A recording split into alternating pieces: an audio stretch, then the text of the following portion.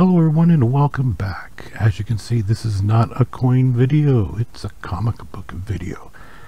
I have been going through my comic books because I'm getting ready to sell a bunch of them in a sports card comic book coin show, so to speak. So I've been going through them, pricing them out. As you can see here, a beautiful copy of a Spider-Man annual.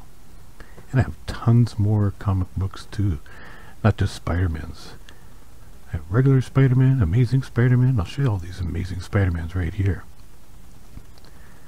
Some key issues, some not so key issues. But a little bit of this and a little bit of that will go a long way at one of those shows. Wait a minute, that's a Superman. That's not supposed to be in there.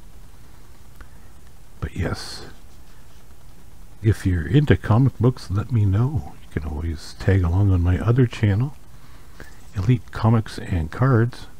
I'll put a link down in the description of this video so you can check that out if you'd like. But this is what I've been doing over the last 4 days, getting everything ready so I can do this this show. And what I plan on doing is selling the comic books and buying some coins myself. As you can see, I have multiple issues of some,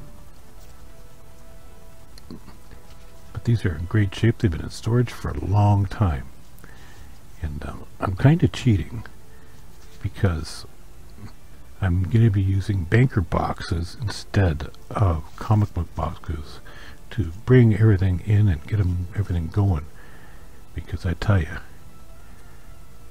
it's hard to lug a comic book box around, long boxes. You see there, $95 just for that comic book right there.